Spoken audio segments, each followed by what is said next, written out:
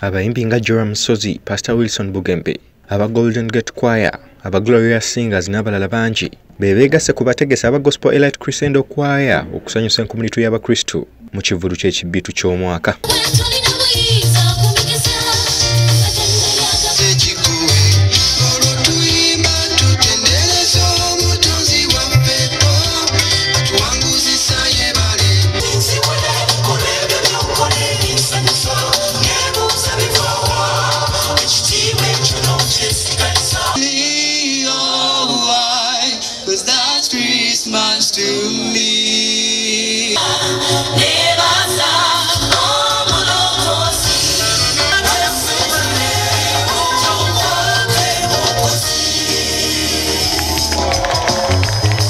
Mukwogerako n'omukwanaganya wa kwaya ya Gospel Elite Crescendo Dr. George Williams Nabulya atutegeezezza nti kino bagenderedde mu kusanyusa muzadde na mwana mu ngeri eteesittaza mu biseera by'ennaku zino enkulu. This has been a family show and it is a real blessing because there was a gap those years where a parent could not find where to go and celebrate Christmas with their children, with their grandchildren, but God has enabled us to close this gap.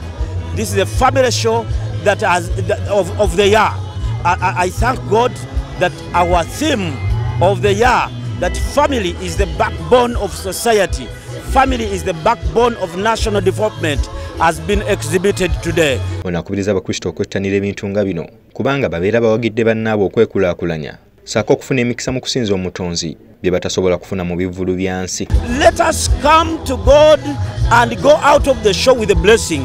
When you go to secular music, I don't know what you go out with, but today we have seen people very happy celebrating with Pastor Wilson Bugembe, with Naki Julian, with the Victoria Wabwire, with the Golden Gate Choir, the Glorious Choir Ministries, and all a multitude of choirs. We admire from our elders is that they always look up at the stage.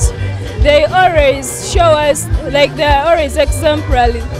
They show us how we are supposed to be on the stage, how we are supposed to manage everything. Ate yamyuka ssentebe wa Gospel Elite Crescendo Dr. Andrew Katumba Kisosonkole asiimye abavuddeyo okubawagira mu Kiibadde ky'omwaka guno n'abasaba okwettanira abo abalina kye babagattako n'okuddiza abantu nga bo bwe bakoze omwaka guno. Big functions ebivulu should endeavor really to be giving the community back to the community what exactly the community deserves. As you are singing for them, also give them medical attention so that we give them counseling like we've done today. We've given people counseling, we've given them some drugs, and of course given them prescriptions.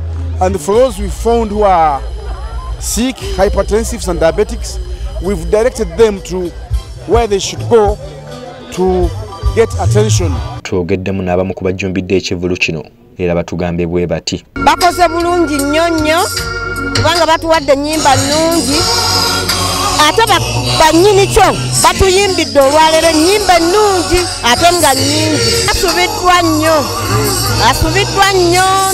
nnyo kubanga birimu ebyokuyiga bingi.